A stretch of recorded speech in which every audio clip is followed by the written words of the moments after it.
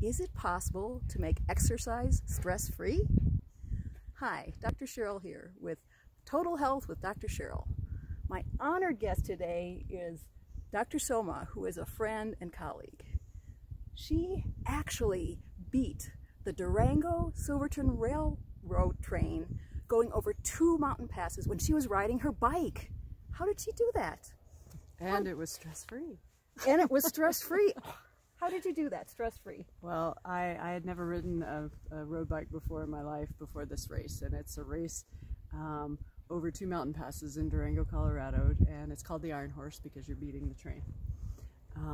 And I didn't think that sounded very stress-free, but, No. but I learned a wonderful technique that has applied in a lot of things in my life and can be used by elite athletes, and it can be used by anybody, which is really cool. So people, fragile folks that exercise isn't necessarily easy, so fibromyalgia, chronic fatigue syndrome, any sort of itises, this is a wonderful way of coming at exercise, which we all know is an important part, moving your body. We don't have to use the bad word exercise, but we can use moving our body. So this is a wonderful breathing technique. And I know that I'll never be an elite athlete. And when someone was telling me about this technique, I got excited because when I even go on my walks up a hill, I'm breathing heavily through my mouth. And I thought that was a good thing. I thought that was getting me conditioned. But come to learn, there's another viewpoint on that. Tell us about it. We have this thing on our face called our nose, and actually it's for breathing. Who knew? And when you use it to breathe, it can actually act as a governor, and it can help our body have a stress-free experience of movement, and it can also keep us from overdoing it, because that's what I've noticed with my fibromyalgia patients is anything is overdoing it, and this is an amazing way to keep that from happening. So it's a governor. That's so important, because even my patients with adrenal fatigue, I tell them only exercise to the point that you feel better afterwards. And usually they overdo it first and then have to back off. So they can know now a different way to when they're actually doing the exercise, to when to stop or when to slow it down, right? Yes, this is a wonderful way. So basically you'll be breathing through your nose. So the first part of this, there's three phases to do this when you're going to go and move your body a little bit. And you can do this inside, you can do this outside, you can do this wherever. But you want to breathe through your nose. And you want some tissues. In the beginning, your nose will adapt. Your nose is going to do this really well because that's what it's made for. It's made to hydrate, it's made to filter, it's made to help us experience life a little bit differently than when we breathe through our mouth. So the first step is closing your mouth and then breathing through your nose. You want to do 10 big deep breaths. So it'll feel kind of awkward in the beginning, but don't let that bother you. So take 10 deep breaths in and out. From the belly, right? Yes. And an interesting part of this is we're actually focusing on the exhalation. So bring the air in through your nose and then push it all out with your tummy muscles.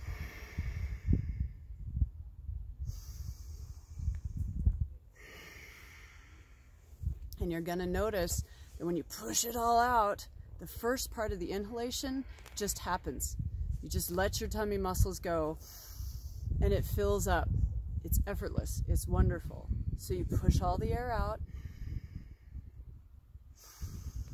and then that first part of the inhalation pulls air really deep down into your lungs where it's yummy and there's lots of blood supply, and it's a great thing. So you do 10 of those big deep breaths. Should I be getting lightheaded from this? You can get a little bit dizzy. It's because you're getting so much amazing air that your body's adapting. Just because it's different doesn't mean it's bad. It's just different. So yes, you might feel a little lightheaded, you might feel a little dizzy. You can certainly sit down and do this in the beginning. But after your 10 big deep breaths, you're basically ready to start moving. So you can do this while you're moving if you want to. I used to do it while I was driving into the gym or wherever I was going. And then once you're ready to move, the next step is actually breathing through your nose while you're moving. So you want to walk and you want to breathe through your nose right to the point that it feels like you need to breathe through your mouth, okay? So you might want to, if you're walking, you go up a hill or lift your knees up higher, but breathe through your nose this whole time. And just when you feel like, wow, this is getting hard, just stop, okay? And recover through your nose. So when it feels like you're wanting to open your mouth and breathe in because you're feeling like, wow, I need a little bit more air, that's your signal. And it may be very early in the whole thing. It may only take 3 steps, and you got to listen to that. So what you want to do is get right to that point where you say, this is getting a little hard, and stop. It may not be very much. So you stop, get back to where it's very comfortable breathing through your nose again, and then do that again. Okay? So this is real interesting. It doesn't have anything to do with my heart rate. Not right now, no. It's what's going on with my breathing and needing to breathe deeper. Exactly. So you wait and you listen to your body, and when it starts feeling hard, okay, stop. Breathe through your nose until it doesn't feel hard anymore. You want to do that 5 times. So you want to speed up, slow, and stop. And breathe through your nose. And speed up, and then stop. You're going to do that 5 times. That's basically like a warm-up. That's your warm-up for your lungs. And the wonderful blood vessels that are going to carry all this lovely oxygen. They need to be kind of stretched. And that's actually what you're doing, is warming them up a little bit. So you do want to get to the point where you're almost out of breath, where you feel like you need... Exactly. So you don't want to keep it under that in the initial part. Right, exactly. Okay. So that's the warm-up part. Then you want to get to, and you'll have the experience of knowing where that point is, okay? What it feels like in your body, and then you want to back off, stop. Then once you do that warm-up, the 5 warm-ups, or speed up, slow down, then you want to get into what's called steady state, and that's when you're doing your walk, okay? And you want to be able to breathe through your nose, doing the steady state for at least 5 minutes, all right? So this isn't hard, okay? You're not hurting yourself. This isn't painful. This is fun and relaxing, and you're going to notice things, and you're breathing through your nose the whole time. Kind of sounds like Darth Vader, so... And we want to go as hard as we can without going over the limit. Exactly. Okay. Well, and just a little bit under that. You don't want to go, because you're going to notice what's going to happen. And you don't believe me about any of this. Go do it yourself and find out. But you're going to notice you're going to get to go farther. You may walk farther in the same 5 minutes each time you do it.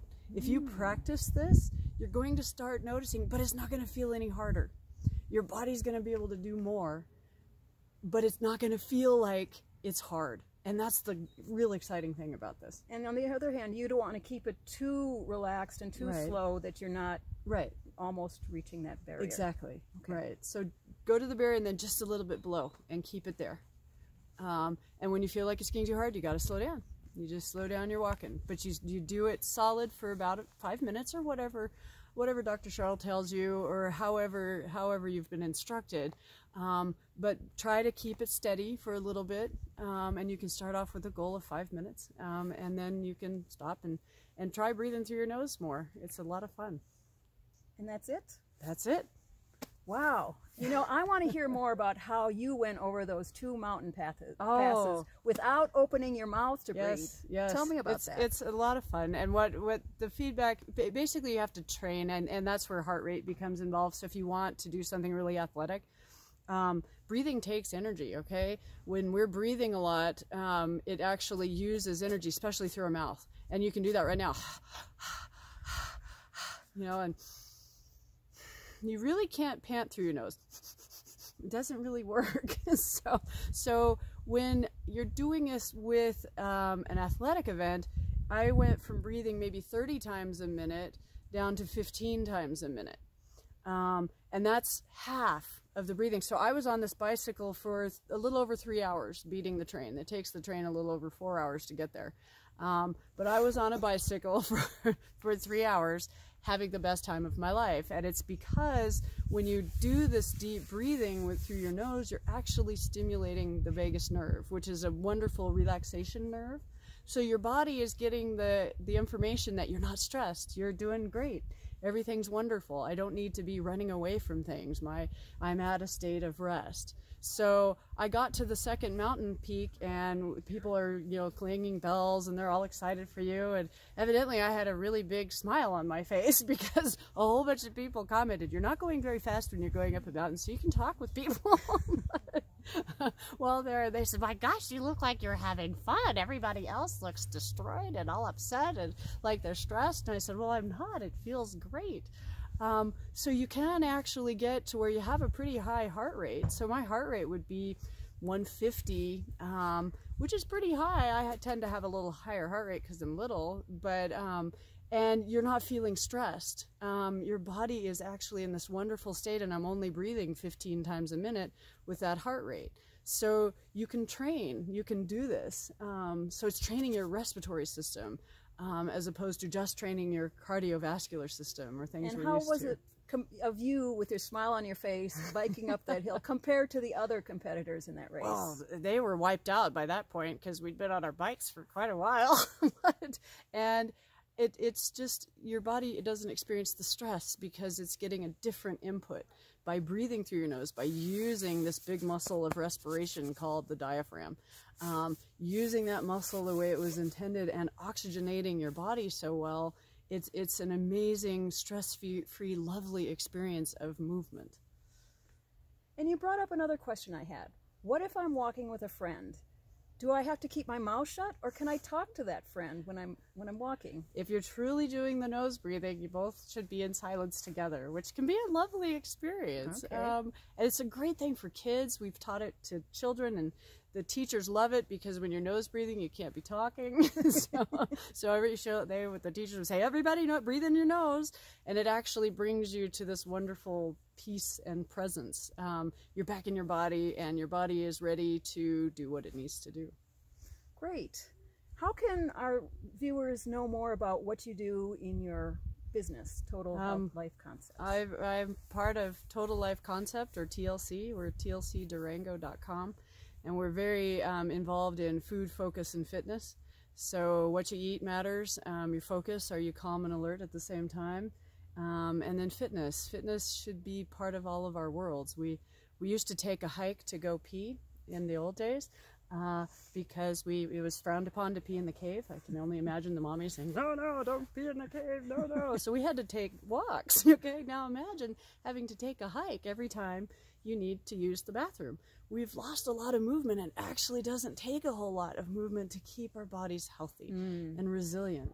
So that's a lot of what we talk about, is how can you make movement part of your life, and how can you eat, and then how can you be calm and alert at the same time.